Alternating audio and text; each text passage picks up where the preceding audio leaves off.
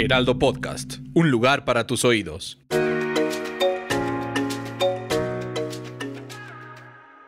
Hola amigos, les habla Mhoni Vidente y estos son los horóscopos de la semana, del día 15 de mayo al 21 de mayo. Para mis amigos del signo de Virgo.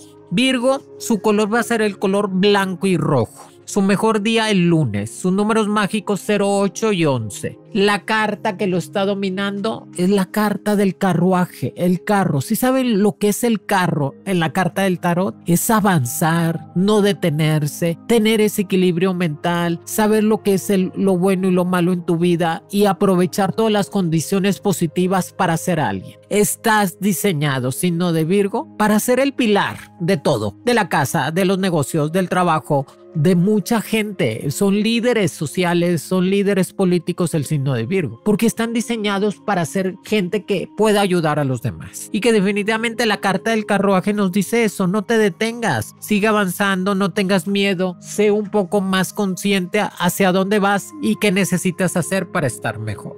Nos dice definitivamente las cartas que algo de lo más importante que tiene que hacer Virgo, perdonar. Yo sé que le cuesta trabajo. Al signo de Virgo le cuesta trabajo perdonar o no tomar las cosas tan a pecho. ¿Sí me entiendes, Virgo? No tomar situaciones que te hagan molestarte o enfadarte tanto que te rompa el día. Así que ligérate. Eres signo de tierra, pues me voy a aligerar, voy a tomar las cosas de quien vienen y voy a ser un poco más práctica o práctico en las cosas para solucionarlas rápido. Así que pide a los ángeles que te liberen tu mente y tu cuerpo de ataduras del pasado, de problemas del pasado que no has podido sanar, y pide a cambio paz espiritual. Al Virgo que está soltero, amores nuevos y compatibles. Al Virgo que está casado o en pareja, embarazo en puerta. Ay, qué bueno, embarazo en puerta, Virgo. Como que ya te va a llegar un dinerito extra porque te vas a sacar la lotería o vas a tener una recompensa económica para estar mejor.